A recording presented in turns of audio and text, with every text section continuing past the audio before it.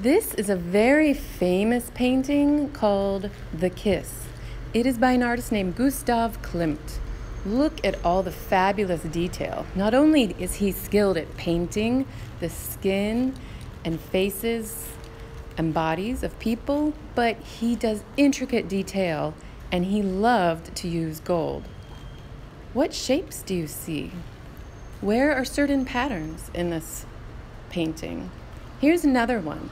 Klimt was known for his golden period, where he used gold of all sorts in his paintings.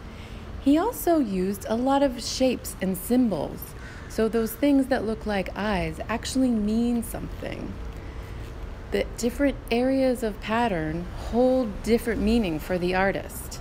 And when you look up close, you can see that there's even some texture called impasto, where he built up the paint and was able to add some texture. We'll be working on something like that too. I see triangles, zigzag lines, rectangles, and more.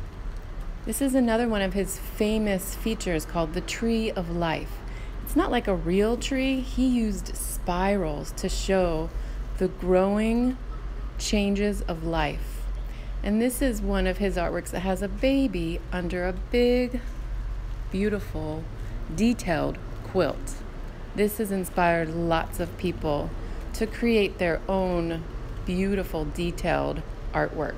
And we'll be doing that today. Many people think that Klimt was inspired by the tile mosaics of older times during the Byzantine period. They would use gold and create halos around the figures to show that they were powerful or important people. Look at all the beautiful patterns and detail in this art. And then, of course, Klimt still inspires people today. These are some characters from an animation called Mia and Me, who were direct descendants of paintings by Klimt. Look at Klimt's painting on the left and the character on the right-hand side. And here's an evil character from the same animation. Look at how that character was inspired by two of Klimt's paintings. And here is that evil character's henchman. So there are several details to be inspired by in Klimt's artwork. And we're going to create our own collage by using a photograph that you take, cutting it out, and placing it onto black paper. You're going to carve out big shapes.